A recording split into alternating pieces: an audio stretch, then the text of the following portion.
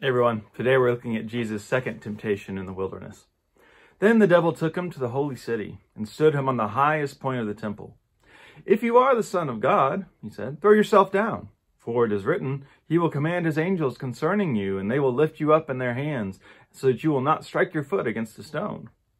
Jesus answered him, "It is also written, don't put the Lord your God to the test."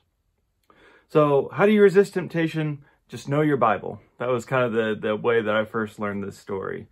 And it's true that Jesus responds to every temptation with a quote from the book of Deuteronomy. But I think we can also see it's not quite that simple. For one thing, the devil can also quote Scripture, which is pretty dangerous if you have a certain view of Scripture, right? God says it, I believe it, that settles it. We've all heard that. Well, apparently God says that you will always be protected when you fall. It's in Psalm 91. You can look it up, and it has lots of other very black and white promises there. So you're going to give it a shot? Bumper sticker Bible theology is immature and can be unhealthy. I can tell you from experience, faithful people can fall and not be protected. And literally, this was the tragedy my family experienced a year ago, and I'm sure you've got your own experiences too. You don't have to be testing God to know that things are more complicated. So this is partly a temptation to believe in a simplistic view of divine protection. You know, it's one thing for me to tell my kids that nothing bad is going to happen to them when they have these sort of unfounded fears. Are you a spiritual 6-year-old?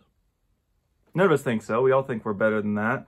In fact, this temptation is also about pride, really. You know, doing this trust fall at the temple in Jerusalem, it would have been a great way for Jesus to start his ministry with some spectacle. Right? Surely that'll get you a lot of followers immediately, Jesus.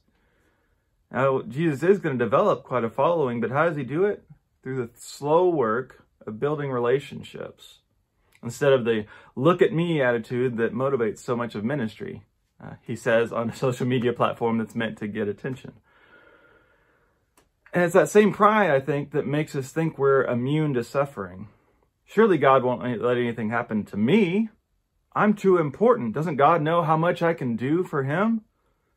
I mean, yeah, bad things happen, but not to someone like me.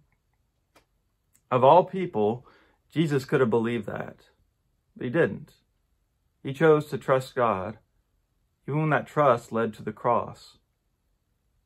It's tempting to want to believe in a God who would never let you have a reason to cry.